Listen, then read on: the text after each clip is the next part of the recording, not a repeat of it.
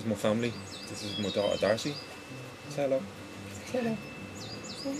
Hello. Guys, these are people I work with at said financial institution. Yeah, better get talking then. So, do I have any body confidence issues that I'm hoping to overcome? Not really, to be honest. The only one thing that I kind of wanted was maybe to, something silly, like maybe to be able to buy a medium t-shirt and be able to fill it. I think probably I always wanted to be in better shape than I was, but... Is that for the ladies? This is a medium t-shirt and maybe I'm close to filling it. Am I close to filling it? You want it to go in the tumble dryer. Yeah. What's been the hardest bit of the course so far? I think the two hardest things have probably been nutrition has been quite difficult. I think you guys have all seen like the endless Tupperware boxes and all of that. Probably not seeing my friends. I mean, what, 11 weeks in now, and I've probably only seen my friends 2 or 3 times. I've actually gone out and done something with them. Like in the last 12 weeks I've had to have my birthday. I went back to Dublin to see family and friends, which was originally booked for like a lads' weekend, to have a few drinks. Yeah, brother's birthday, I've had Darcy's birthday, Paddy's Day.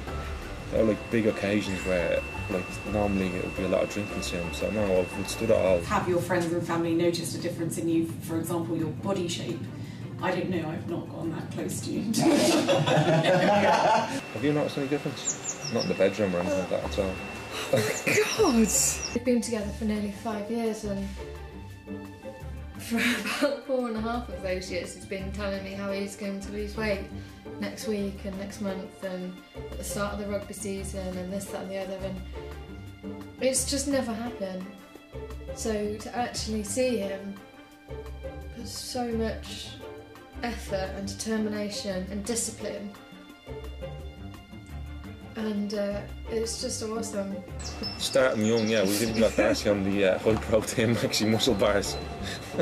Have there been times where you thought perhaps I should quit this? The protein project, not the job here, of course. Well, the trouble is, I've loved the protein project. I've really enjoyed doing it. So. But what about when we ate Colin caterpillars? There've been some ups and downs. There've been some ups and downs.